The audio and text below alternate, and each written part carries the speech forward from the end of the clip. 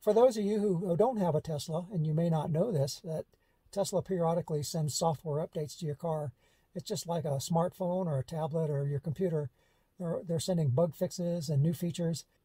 It's just one of the things about driving a Tesla. It's really more of a computer on wheels than it is an automobile. And today just happens to be a special day. Tesla is pushing the latest holiday update, and there's lots of supposedly cool features. I'm looking forward to installing it. But I wanted to walk you through the process. I want to show you what it's like. And so stay tuned. And here we go. Tesla will notify you through the phone app or a tablet app that there is a software update that's being downloaded to your car. Okay, now the software has downloaded and it says it's ready to install. It says it'll take approximately 25 minutes. Okay, now let's go see what we've installed. Excuse the car. It is winter and it's a little dirty.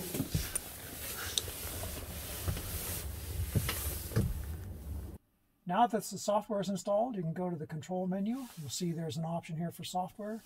You can click on that. You can see what version of software that you have. Also check out the release notes. It looks like there's a lot of new things that's been released here. You can see the list of all the changes in this version.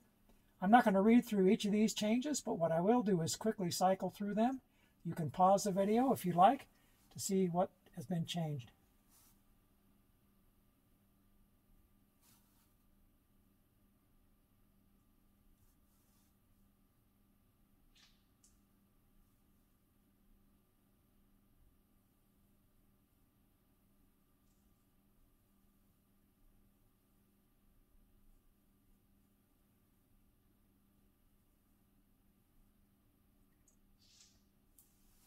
Well, there's a lot to digest here. I'm not going to show you each feature, but I'm going to take a look at a couple of them that I find very interesting.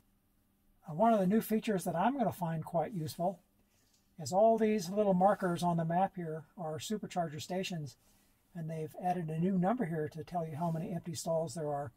So when you're in a real congested area, like maybe over here in California, there's lots of superchargers. You'll be able to quickly see, if you have the choice of more than one, which one has more empty stalls. That's a really nice convenient. You don't have to drill down into the menu like in the past where you'd have to click on there to see how many empty stalls there are. Okay, we'll jump away from this to something that everybody wants to see. We'll go to the toy box. And in the toy box now, they've given us the option to change the sound of the horn, also to change the driving sound, and also the summon sound. Let's just take a look, a few of these horn sounds.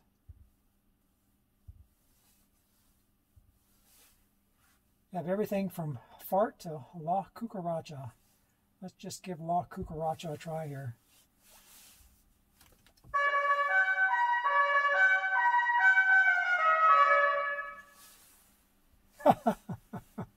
Oh boy, you're going to drive some people crazy with that. Let's try the old horn.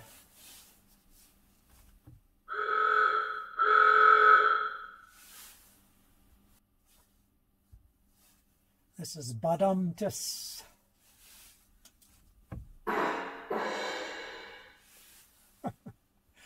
All right, a lot of fun here. I wonder what goat is. Uh-oh, well, that would frighten somebody. Okay, so driving sound. It says you can essentially change the driving sound. Now, I assume these are the sounds that you have at low speed. And one of the things that Musk referred to before, let's see, merry-go-round. Let's just preview this.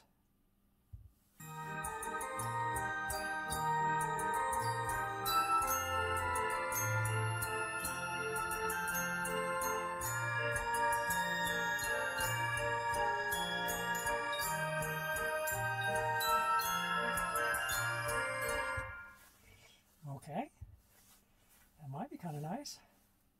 Ice cream truck.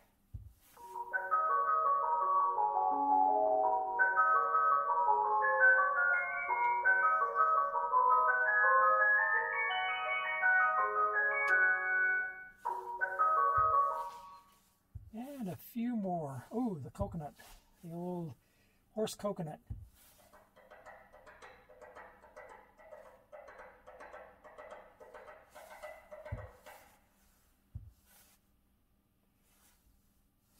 Snake Jazz. Hey, they even got a symbol for Snake Jazz.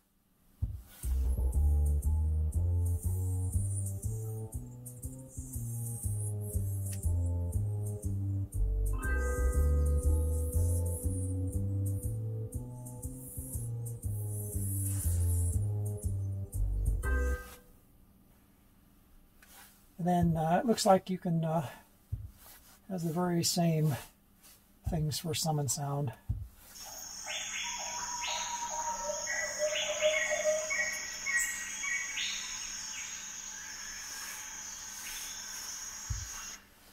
Let's take a look at the entertainment. Looks like they've added some new games. I'm not going to take the time to go through all of them, but I want to take a look at Solitaire. This is quite interesting. Let's see how it plays. Looks pretty good. Very nice. Look at the options down here. Ooh, they even have hint for those of us who aren't very good. Cool. Let's see here.